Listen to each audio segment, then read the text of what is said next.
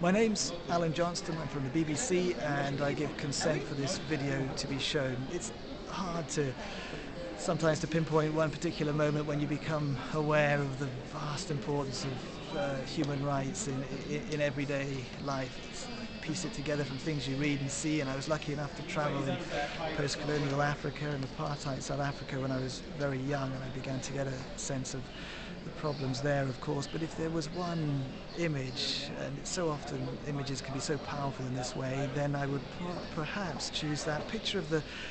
young man, lone civilian in Tiananmen Square, and he's standing in front of this rank of Chinese tanks, and he just won't let the tanks go by, dances just in front of it a step or two at a time, and for a moment the tank stops, and that imagery, film and photograph, is as powerful, I think, as anything you'll see in the field of human rights.